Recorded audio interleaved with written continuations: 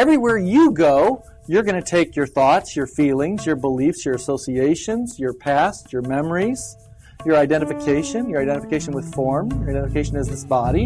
You're going to take your slavery and try to find freedom. It's closed, right? It's closed. It's like set. It's like limited. It's like only what you know. Been in a book somewhere, right? I would. That's exactly right. Somebody would have told me. Just the idea that hey, you could do that for yourself, you know, and it's not going to interfere with your job or your wife or your family. Hello, my name is Richard Miller, and welcome to Never Not Here. I'm always saying this show is our way to take a fresh new look at the world, and we also want to take a fresh new look at this show and see how can we really talk about something that so many people tell us you can't really talk about. So we're really pitting ourselves against a real challenge.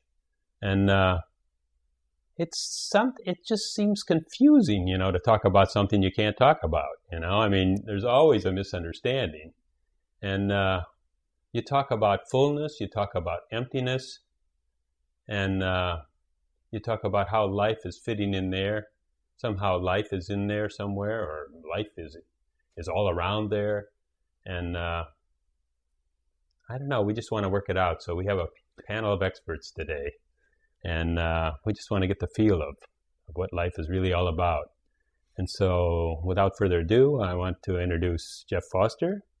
And he's from England and has been in Chicago for the weekend. And our friend, Kevin Edwards, and he's kind of living in Chicago and been our friend for some time. And so here we go. Welcome, guys. Welcome. I'm still waiting for the panel of experts.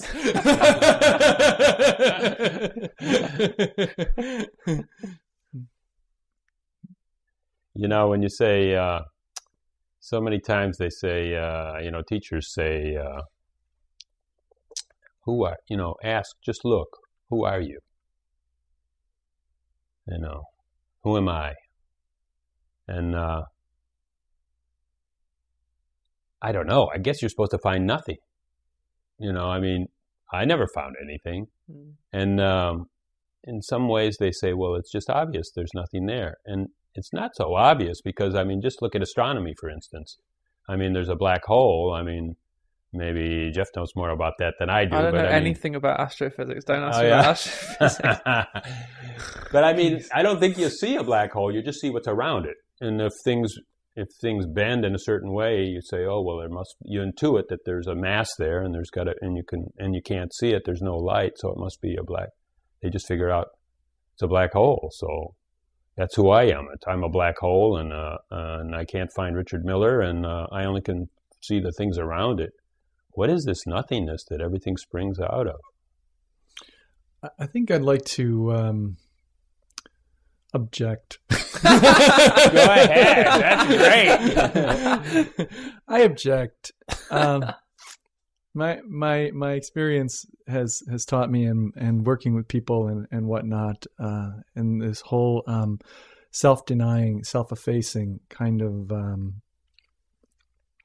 method that people use to become free, and they want to use it to become free of themselves and become free of suffering, even legitimate suffering, like maybe grief or maybe anger or unresolved issues and things like that. So I would have a point of departure on that whole thing. And what I would say in my own experience is it's not nothing.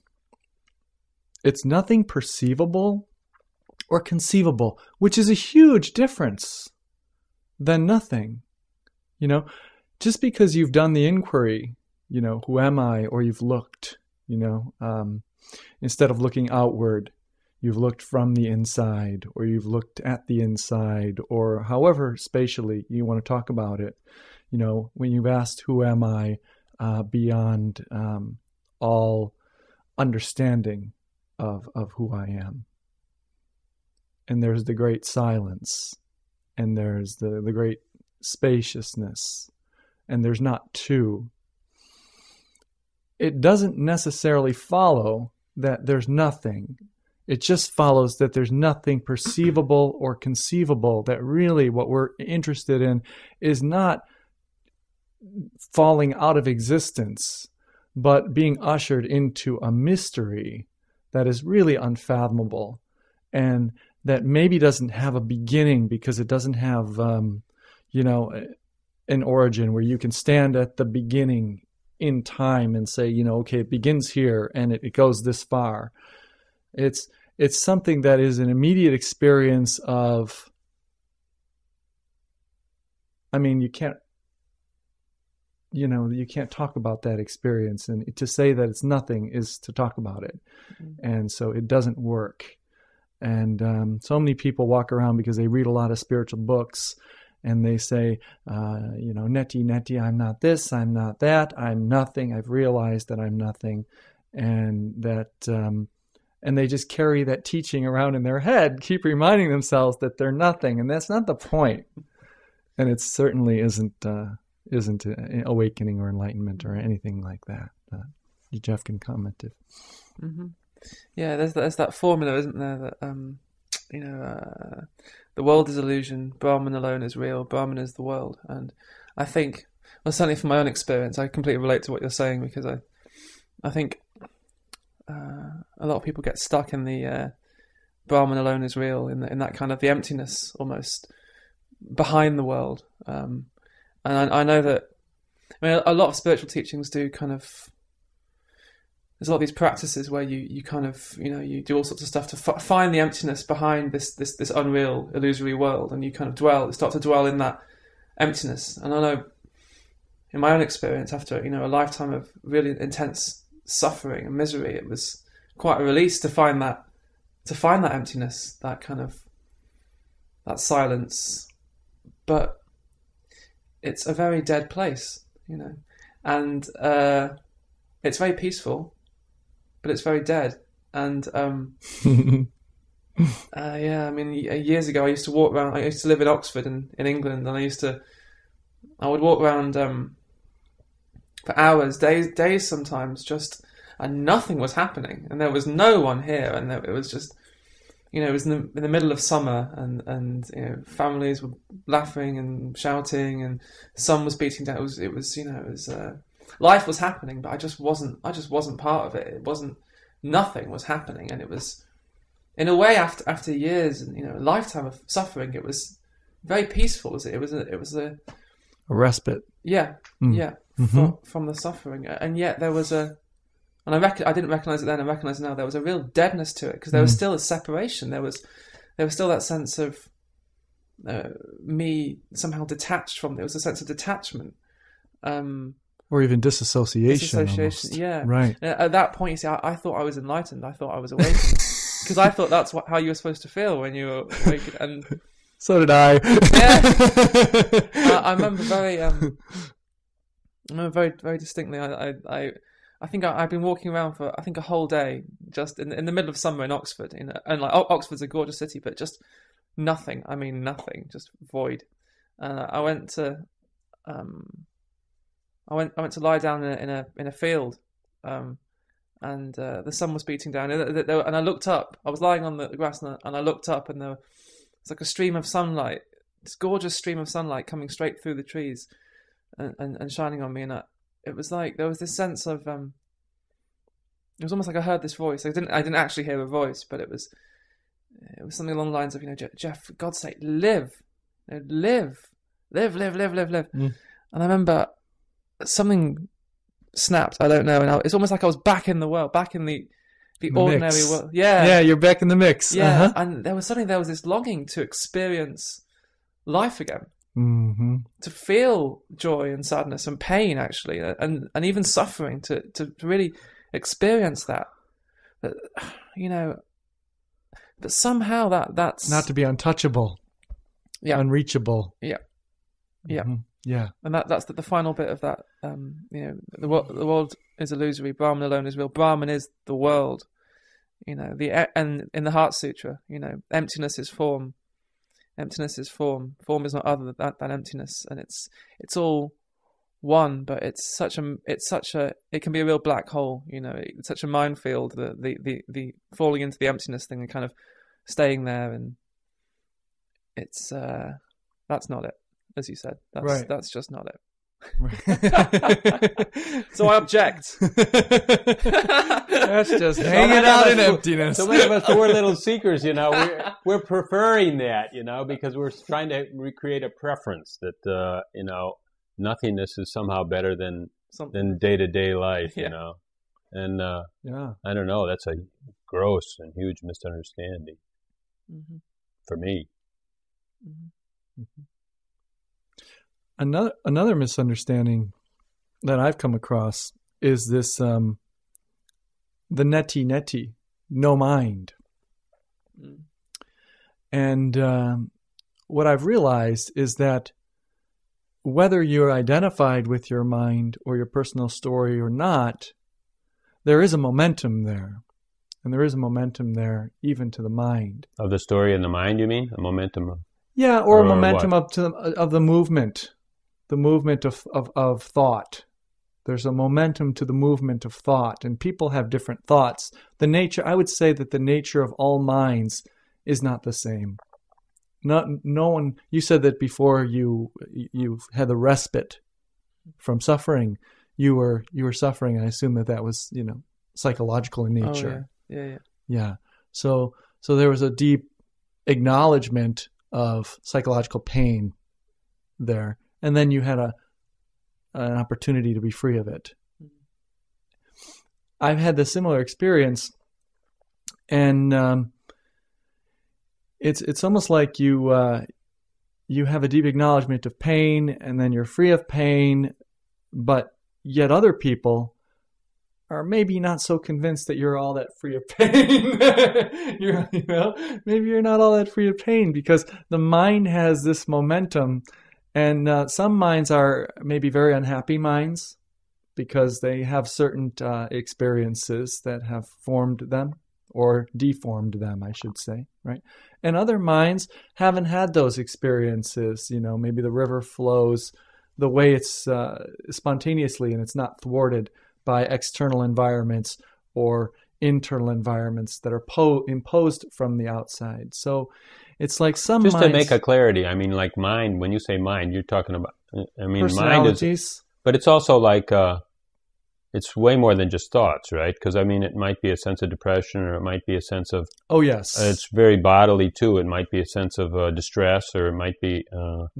Yeah, the body. I would say that when I use the word mind, I'm referring to the content of the emotions, thoughts, and even certain emotional experiences and attitudes that are lodged in this body.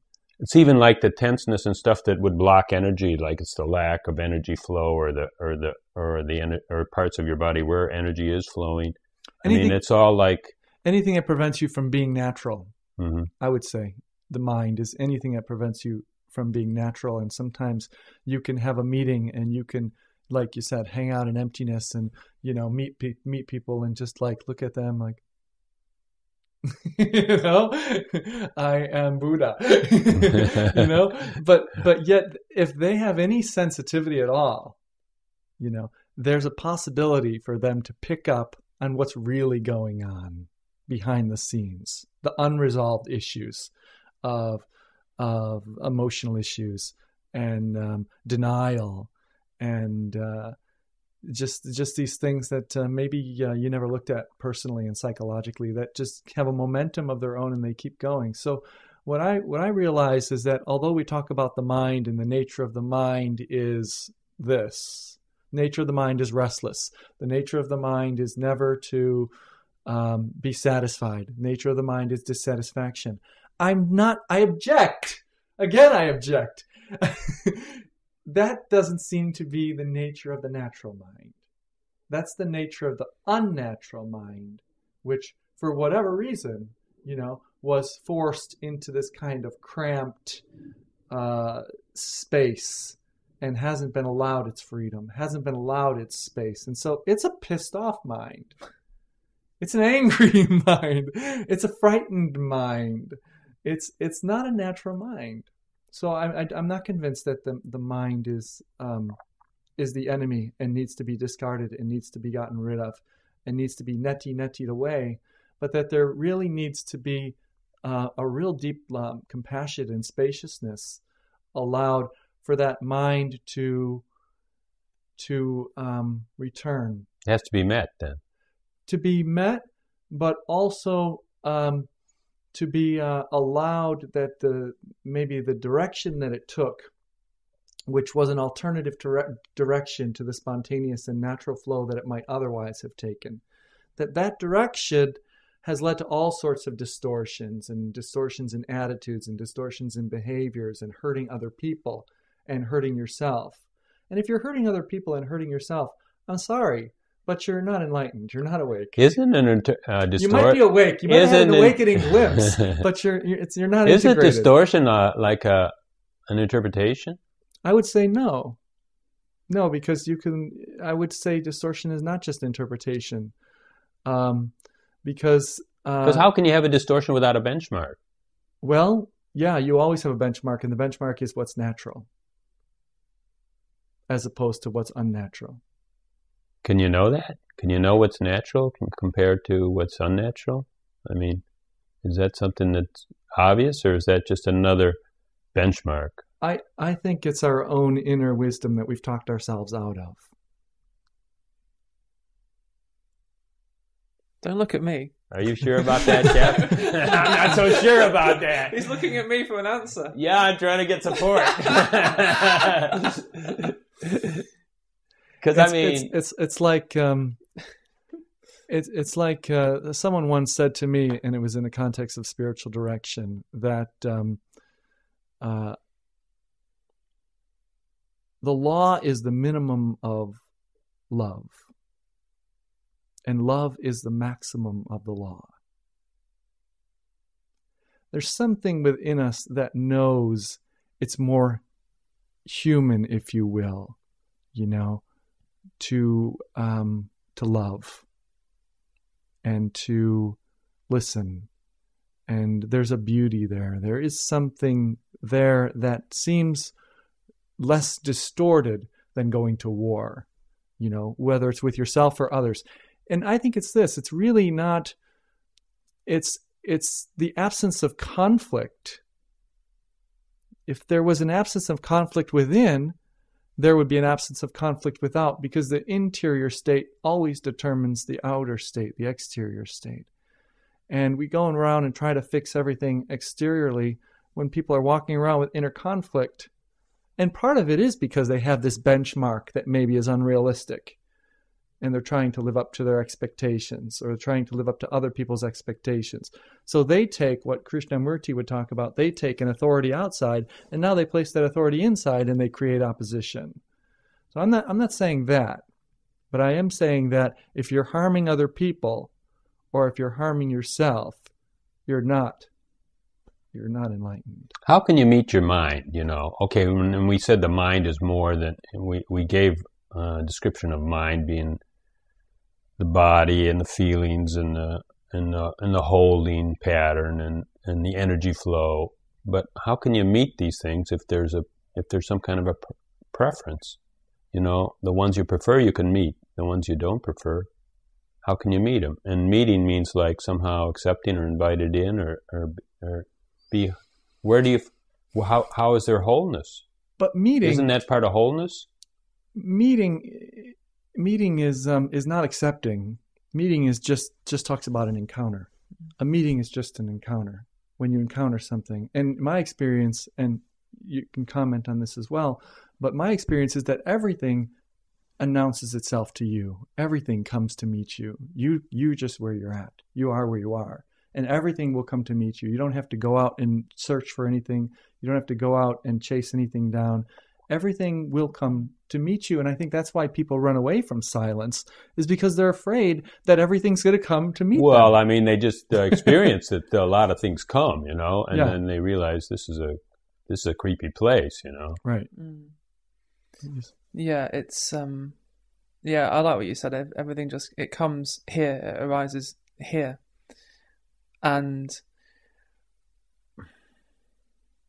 then the war begins. Then the naming begins, and the rejection begins, and the resistance begins, and anger arises, and we've been told that it's not supposed to, and that if we were enlightened, then it wouldn't arise, and so we tear ourselves in two. Even to call it anger, even to call anger. Already we're into this world of separation, and it's me versus my anger. Already even calling it anger, calling it anything.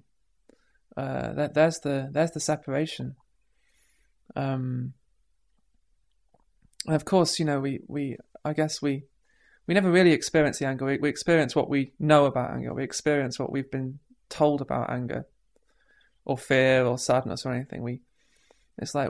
That meeting, that real encounter, very rarely happens. And I think when it does, we don't really know what to do with it, because it's outside of everything that we've been taught. It's to meet what arises in that aloneness. In that sense, there's no teacher of that encounter. That's it's kind of beyond anything we could think, and yet it's all that's ever happening. That encounter really is. It's all that's ever happening. Everything arises here, emerges out of. We can't really say what it emerges out of. We can say it emerges out of nothing or emptiness or the source, but those are all just words. Everything, it manifests here. Thoughts happen, and sounds happen, and smells happen, and feelings happen. And that's a question of what do we do with them. And that's kind of that's where the whole thing begins. Is what do we do with this stuff that arises, which we call me?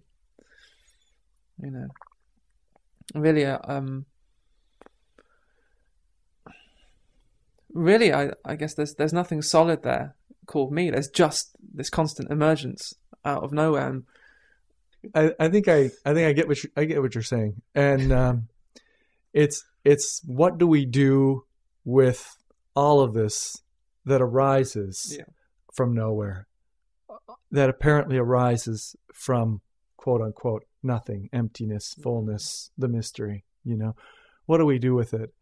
And very interesting, because that has been a question that I formed just recently. And the question is, what is the major psycho-spiritual dilemma? And the major psycho-spiritual dilemma is, what do we do with this energy?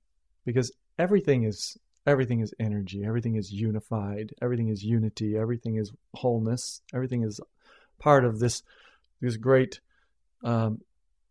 expansiveness that takes all different forms and no form. And what do we do with that? What do we do with that energy? And the choices have always been to either repress, suppress, which is just another beautiful word for repress, right? Not own, right? Somehow reject. Reject, Somehow deny. reject it, because that's what we've always been taught, to reject, those parts of us that are off color, off key. Exactly, that we're not comfortable with. We're going to be shining, in order to shine and sing a bright tune, we have to throw away all the sour notes. Right, and like Papaji always said, if you're going to reject something, where are you going to put it? If everything is the one, if everything is the whole, rejection, so there's this. So then there's this rejection, neti, I'm not this, I'm not that, which was supposed to be just a technique to realize what's there all the time. It wasn't meant to be a way of life. I reject this couch. I'm not sitting on it. I reject Jeff.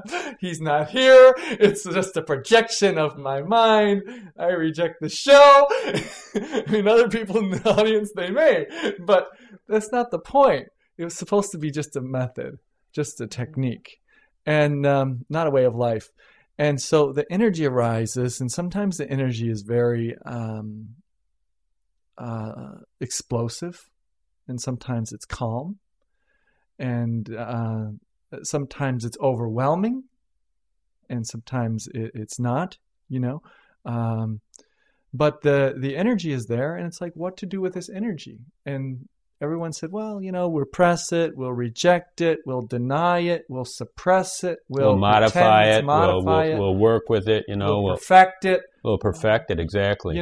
Or we'll vomit it onto our culture. We'll vomit it onto our colleagues, onto our partners, onto our supposed artwork, the expression of our soul, which, God, if I got near any soul like that, I think I'd want to be, maybe a little maybe even God will reject it.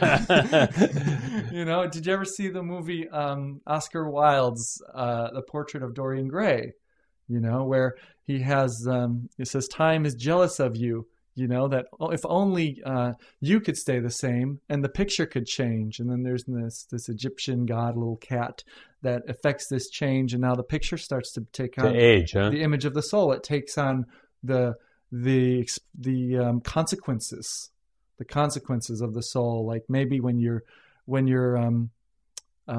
maybe your eyes get really dark, and maybe there's no light and no life left in you anymore, and you're just barely a human being because you've just twisted your way into all of these different expressions that have been harmful to yourself and other people. Well, twisted away, doesn't it just mean rejected? It's so many things about yourself, and there's nothing left. That. There's only like a little thumbnail left after you've rejected all your ugliness, what you assume is your ugliness or your scariness or your insecurity But I bet there is a rejection. There is a rejection. That which is rejected, certainly is never integrated. That which is denied is never dealt with. And so rejection is just a glorified version of denial. It can just be a glorified version of denial. So that's the one hand, the rejection. I mean, we can really go into rejection because, we all have a lifetime of experience of it. I don't think everybody in the audience knows about suppressing or trying to rework their selves and so on. But the other thing has to be meeting, right? What are you going to do with this energy? We said, what are we going to do with it? This is arising. Something's arising. And we can meet it. We never thought of that. God, how would you want to meet it? Why? For your own entertainment or for your own disgust or what? But somehow you meet it. And what does that mean? It seems this whole identity thing feeds on that rejection, feeds on that resistance. I think as Krishnamurti said, in the gap between subject and object lies the entire misery of humankind. In the gap between subject and object, it's like there's this gap between what is and what should be. That seems to fuel the whole thing between this, what's arising, and what should be. And this image I have of myself, we live with an image of ourselves. We live with this image of who we should be, how our lives should go, what this should look like. So it seems that this whole identity thing feeds on this rejection, on this gap between what's happening and what should be happening. And I've heard that gap just called suffering, plain suffering. Yeah. When something's happening and the birthday cake is there and you blow out all the candles and you're making your wish, that's what should be happening, and there's no gap and you feel great, Yeah. And then all the rest of your life, and the gap goes bigger and smaller. And I would agree with that, but I think there's a challenge, and the challenge is, neither, a spontaneous expression that comes from a certain place, a certain level of action, and then the other is a rejection and repression and suppression. But there's also the opportunity for transformation or transmutation, Well, what does that mean? Does that mean meeting it, or is that something you have to do? It's so easy to take it as something I'm going to have to do. I'm going to have to transform now. Right. I don't think it's something you can do, I think sometimes it's the circumstances of life that really hammer at us and chisel away, maybe certain blindnesses, certain patterns that you could probably throw the whole thing out completely. Disidentify from your mind, break the relationship you have with your mind, and then you just live perfectly healthy and happy, without a mind. But I found right exactly. Well, I mean, exactly. But then I found maybe it's better to have a marriage than a divorce. Let's not go for the divorce of the mind from self or from mystery or from beingness, but a marriage between the head and the heart. That this mind, it's not in conflict for no reason. You've put it in conflict yourself by taking certain expectations that maybe were handed down to you or maybe given to you by the environment, placing those expectations inside yourself, and now creating this war, who I am versus who I should be, right? But yet, there's also an opportunity for growth that in a lot of other mystic traditions, there's the death, like Bunan said, die in this life and be absolutely dead. Then do whatever you want. It's all good. But before the death, if you go around doing everything you want, it's just the glorification of the ego. It's going to be hard to understand what that means, like, I mean, the death. Die before you have to do go anything, through die dark completely. Night. Yeah. Dark night is like, okay, one thing that got me is when you said that purification. Reality is an onslaught, somehow reality is breaking you apart, but really what it's doing is breaking your concepts apart, because anytime you have a wall of concepts, you're trying to fix the universe and saying, oh, this is how I see how it works, here's my concepts. Well, reality is always going to be chipping away at that if it's not just smashing the hell out of it. It's going to, and then that's what a breakdown is, like or midlife crises, or your concepts are crumbling. But even to say that's what a breakdown is, that is a concept right there. That's a formulation that you've just put together that's saying, when something comes in and the way that you said it was better than I could reiterate it. Say it again. Well, I'm just saying that concepts are fixing the reality. Reality is not fixed, and it cannot be contained. So then, concepts always have to be whittled away, or either whittled away, or flaking off, or just smashed to smithereens. Let's make a distinction between, and not a separation, but make a distinction between, who I am in my beingness and my completeness, and my relationships, and my experience of personality, my own, and maybe an experience of other people's personalities. Because when you're alone with the alone, everything is really peachy. It's really easy, to not be is probably the easiest thing in the world, and to be alone with the alone, or to say everything is me or everything is myself, that's wonderful. But there's other people, when you enter into a relationship with someone, and recently I got married, so I was invited to, embark upon that journey and that challenge, that it's not just your concepts. You're dealing it's their with concepts too. Well, yes, but your concept and their concepts and the interaction of those two concepts, forms your life situation. It might not form life, as the whole, the Tao, but it does form the 10,000 things, the expressions. And unless that's dealt with in a skillful way, and this is where I really what does it mean, though? Does it mean you have to have an Wilson. average concept that's half of hers and half of yours? It means you have to be skillful.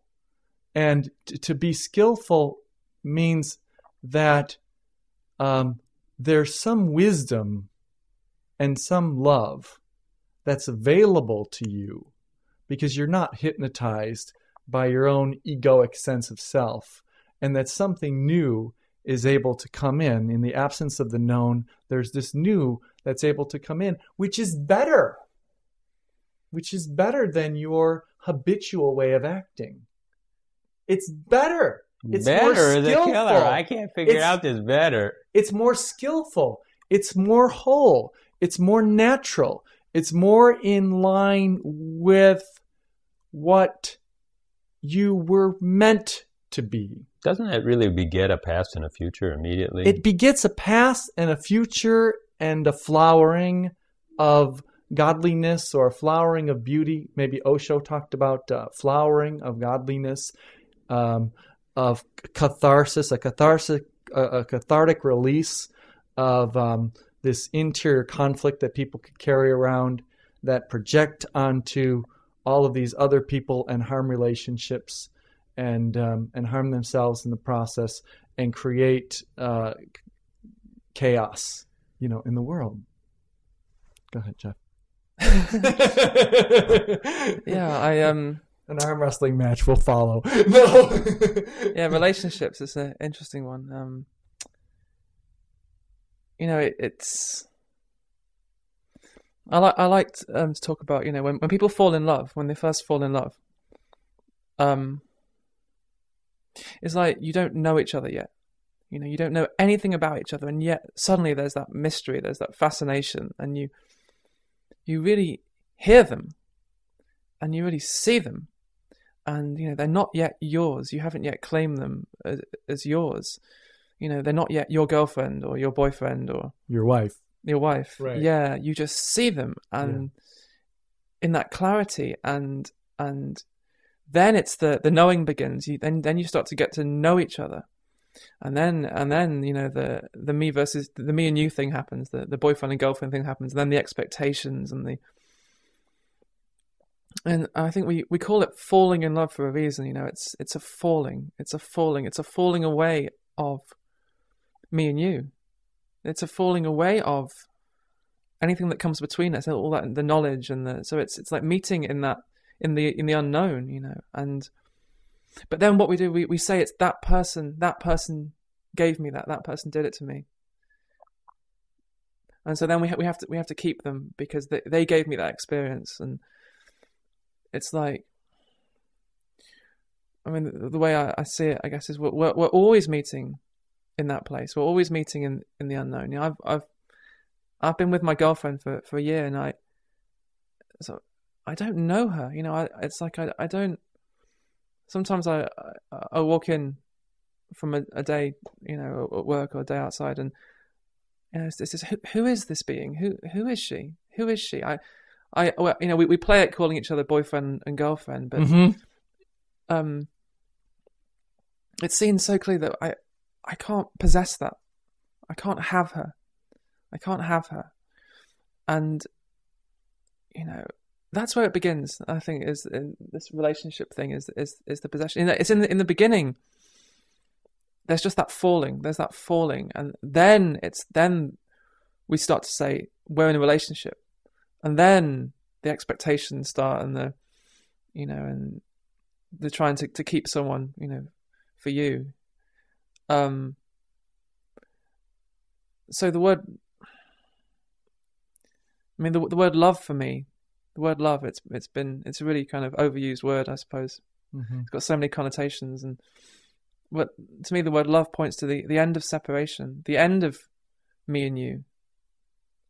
In a sense, love is very destructive. It's very destructive. It blows away anything that you know. It's like we cling to our knowledge. We want to know someone. There's this. We want to know them almost as much as we want to know ourselves. In our culture, I think it's a big thing to know yourself, to know who you are, to know your place in the world, to know your status. But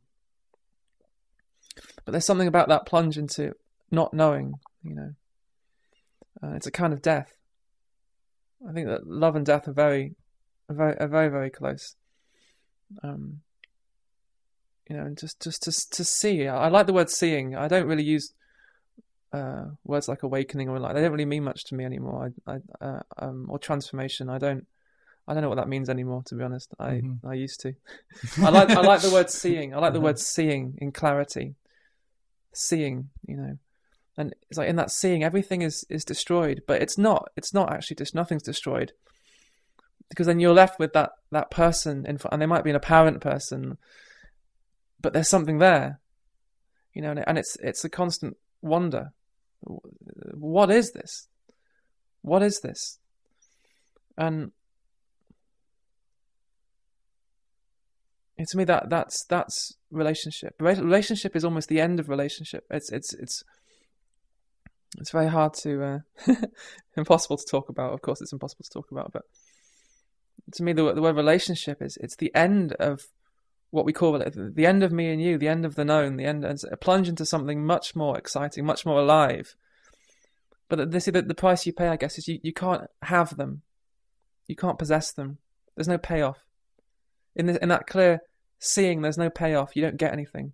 Right. In a sense, you lose everything. But in that loss, somehow you're given everything. It's very strange. It's like when it's seen that it's not yours, that person or anything really, when it's seen that it's not yours, it's fully yours, but you can't have it, you can't grasp it, you can't keep it.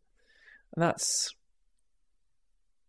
It's kind of like the second choice, because we were talking about the first choice. What do we do with all that stuff that's coming up? Things arise. Okay, they arise in the form of an other, a person that we're close to, but it still is arising in us, I think, because it's just our impression of that other, what we paste on that people, our interpretation of that other person. I mean, there's something there, but in other words, so then we said that there's the rejection, the modification, and the handling, and the integration, and all those things, the doing things. And then the other one was the meeting things. So you can meet things in yourself, you can meet things in the other person, and you just meet it at every moment. Like you're saying, it's just totally fresh. And you don't know who. Don't know anything. There's no pattern to know. And I was I was talking to another teacher and his partner was there, and she started talking. She was saying, talking about the relationship, and they just talk like, we don't even know if we're together. We don't know anything. It's just got to be fresh. And it just totally blew me away, because I mean, they've been together for years, and I thought, oh my gosh, they're so tight. And then I said that to someone else, and they said, well, what they're tight with is God. They're not tight with each other in the sense that they don't know who each other is. And it's just...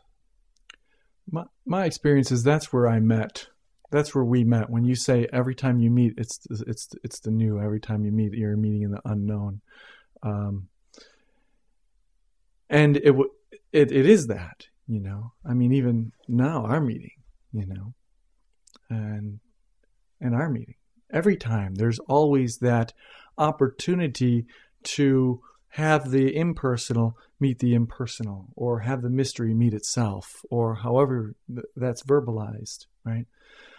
It's more, Kevin, it's more than the impersonal, because it's like that I'm not closing the space in on you. I'm not, and you're different every time I see you. And it's like, I'm not trying to hold you like you were before, Maybe I'm perplexed, maybe I'm not.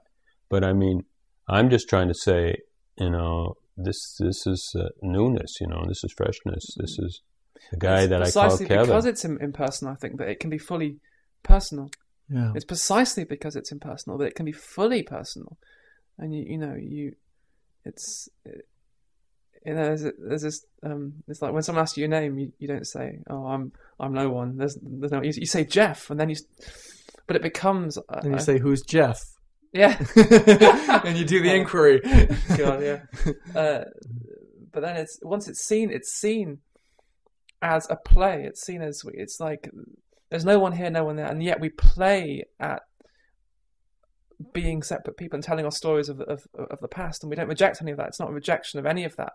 If anything, it's the individual living in its fullness, because it's emerging out of emptiness. It can be completely full and juicy and alive. It's kind of when you have two nothings meeting, nothing much happens. Right, exactly. Yeah, right, yeah. But you're just hanging out in the meditative state. Yeah, but somehow out of that emerges these two individuals, and that's the beauty of it. That's when it becomes fully alive. Two nothings. It's lovely, but what's the point in a way? Because this whole thing is it's a play of nothing. This whole thing is it's a play of nothingness, and somehow in the seeing of that, it can be fully. The individuals can be fully individual, and you can laugh and cry, and even though it's all passing, even though it's all impermanent, even though it's emerging out of nowhere and going back into nowhere, it's the emptiness playing as form, and that's the bit that gets missed. I think you're right. That's the bit that gets missed in a lot of these teachings. dwelling as the impersonal. Well, as if the personal was a mistake.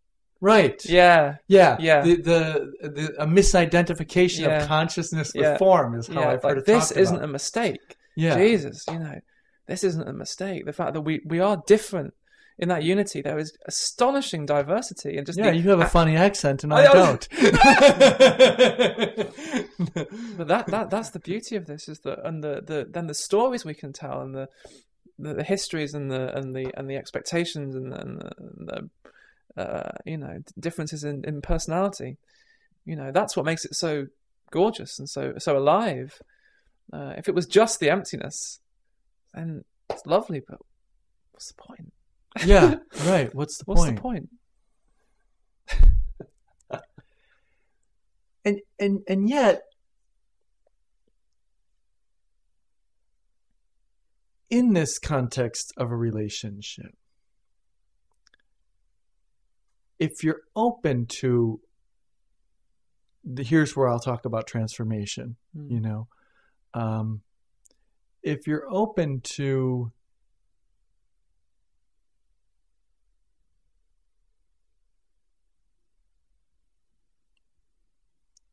being honest, that's the only way I can really talk about it. If you're open to being honest, no longer concealing things from yourself, because let's face it, everyone was born, in a certain sense, right? And everyone has lived a certain number of years.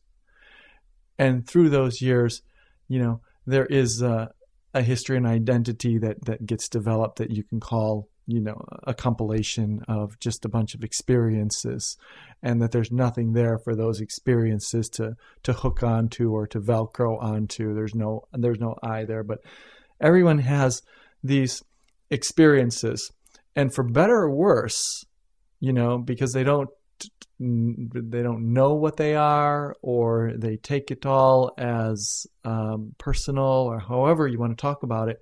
Mm-hmm. There's a reaction. There's a reaction to these experiences, and that reaction is what causes denial or distortion or some dishonesty. There's a real, a dishonesty of a dishonesty that isn't affected by clear seeing. Clear seeing is I don't even know if I would call that honesty, or if I'd call that beyond honesty and dishonesty both, or whatever it would be. Just say more about honesty, because you're meaning like fooling yourself. You're fooling yourself. Yeah. Yeah. You can trick yourself and fool yourself just because everything is the play of consciousness, that, let's just go back to when there was no when there was no who, and when there was no how, and go back to the beginning, when there was no beginning, even before the beginning, go back to timelessness. What do you mean, as a tool for escape? As a tool for denial of any sort of issues that you're really not dealing with, that may be interfering in what is the way your life shows though? up. What is transformation? Isn't it just the scene that transforms? Because one guy who was always telling me, if you see dog poop on the sidewalk, you walk around it. Yeah, if you don't see it, what choice do you got? If you do see it, you're compulsion. Transformed, but there's also compulsive you're behavior. Transformed, you don't sit in it, you don't step in it anymore. That's a transformation, right? And so that dog poop is it's like all your behavior that hurts you and hurts everyone around you. Unless you have a compulsion to step in dog poop, then you're going to keep Everybody knows they're not going to do it when they see it, because there's no choice, even when you see it, because you're not going to do it. I'm gonna disagree with that. Yeah, I'm gonna disagree with that, because I don't think that's true. I think that you can have all these things meet you, but for one or another reason, there's no resting that happens. You can have all of these things that come and meet you, right? All right, you accept them, you embrace them, you do whatever, it's just all natural. You're not even doing it, and you're saying Nothing happens. They're just still turmoil. Well, the ego still or the bubbling. mind or the personality can still be sitting on top of a volcano. And here's where I think Osho is very helpful when he brings up the Western meditation techniques as opposed to the Eastern meditation techniques, and dealing with the Western ego as opposed to the Eastern ego, because everyone has had different conditionings and different formations. So the cathartic release of all Let that me just energy, say that just means like chaotic meditations, right? Chaotic meditations, cathartic, yeah. is what he called Western, because he thought that we were so, I guess, suppressed or something. Suppressed, that we need to wiggle it repressed. out or shake it out, or just blow it out somehow. Or, yeah, just get rid of it, release it to the sky. whether it And then- releases or not, at least just stir it up, stir the pot. Well, yeah, but if it doesn't release, then you're heavy. You're burdened by it. Right. If you're not released by it, you're burdened by it. I mean, if you can take the semi-tractor trailer, and release that pin and have the 40 feet with the 18 wheels on it and have that be, separate. Jettison it, right? Yeah. And then you can just, ride lighter, So the question really is, I think the word enlightenment kind of begs the question, do you feel lighter? Do you feel lighter? Are you telling the truth to yourself? Because when you're not telling the truth to yourself, you certainly don't feel light.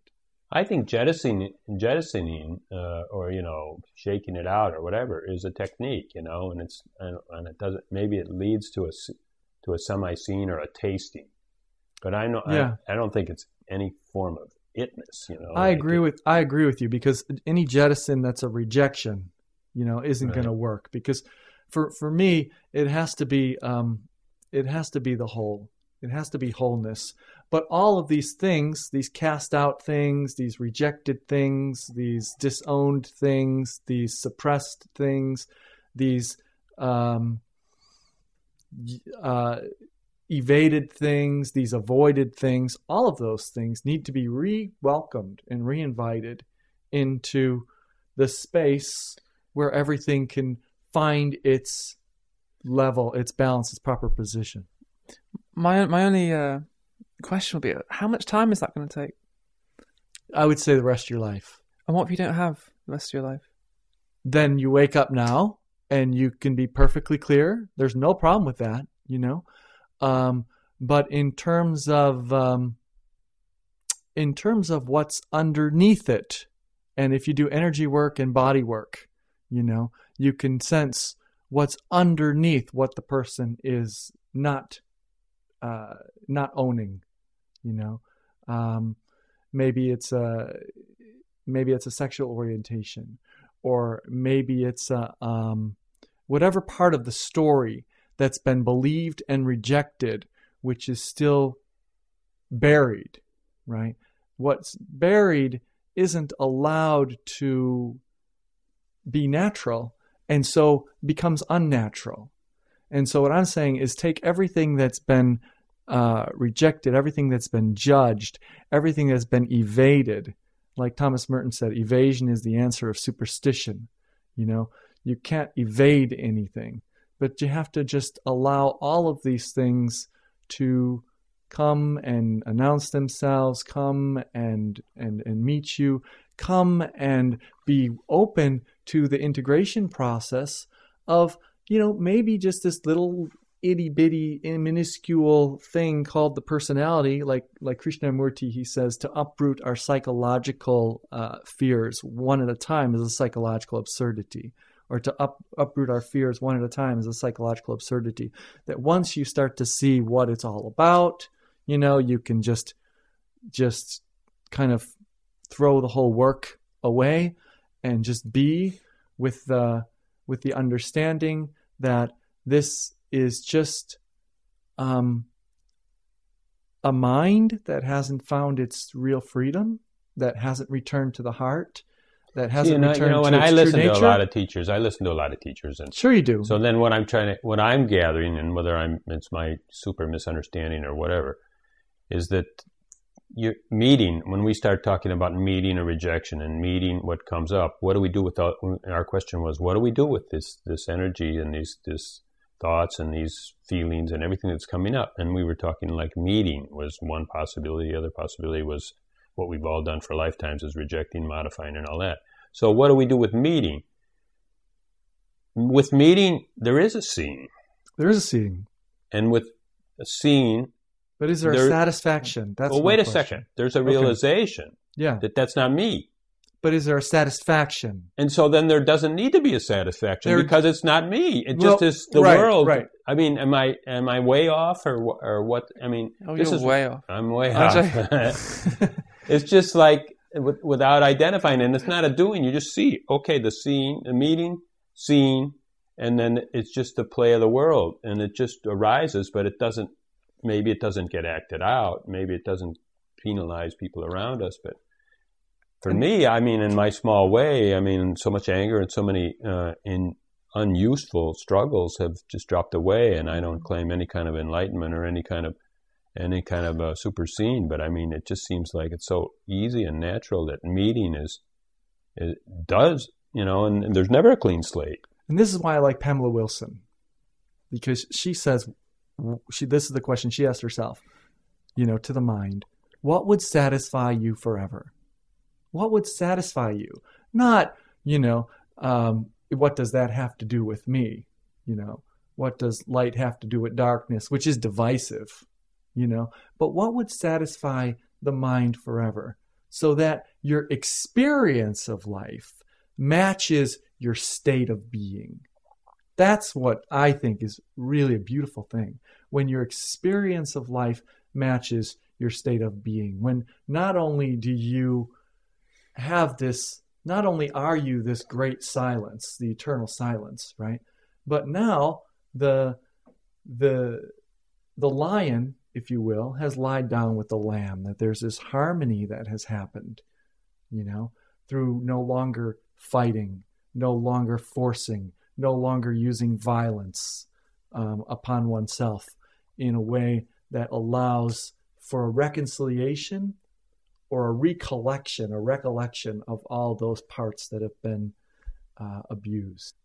For years I was trying to get rid of this, all the stuff that I felt had been repressed here, and at some point it was just seen that nothing had been repressed. It was this idea that had been planted into my head that there was all this repressed stuff that I had to somehow accept, and somehow when that search to end the repression collapsed, the repression went too. It's just that it wasn't there. There was nothing there that was repressed. That was always this idea that had been pushed into me from an early age, that there's this unconscious place that I don't know. It's and it just wasn't true. I just never found this big storehouse of repressed stuff. It's just that I'd believed that my whole life, that there was this kind of storehouse, and all the teachers in the world had told me that there was this storehouse, and I never found it. And so does that mean it stopped arising?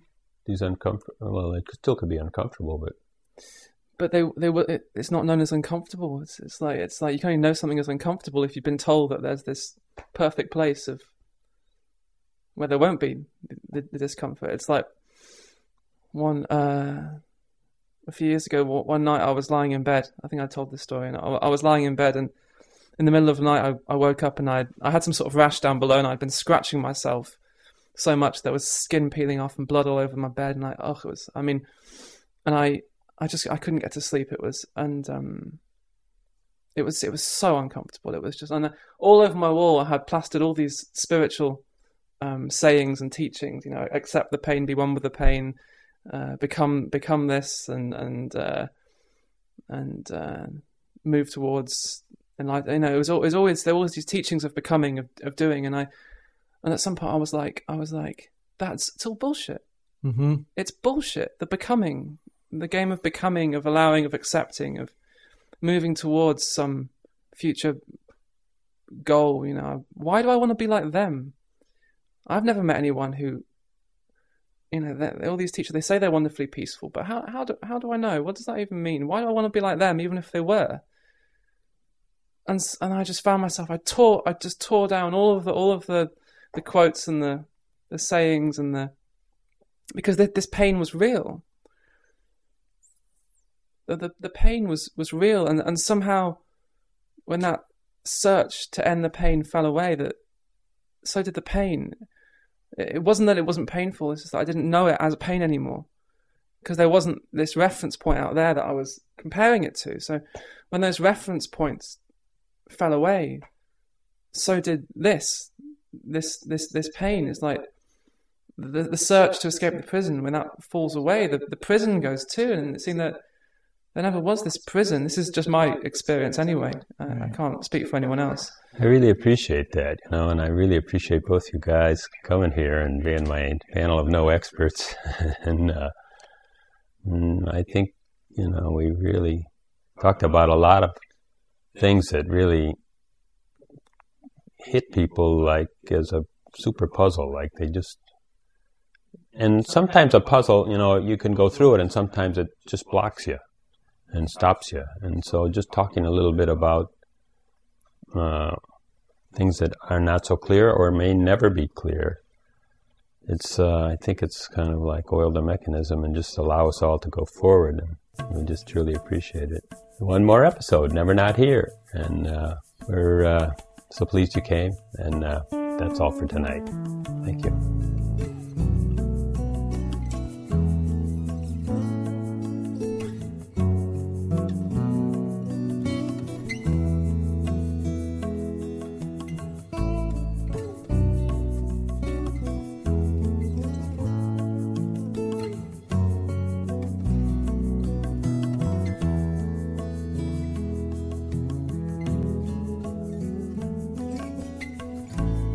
Beloved calls you here today to ask you for this dance. What will you say?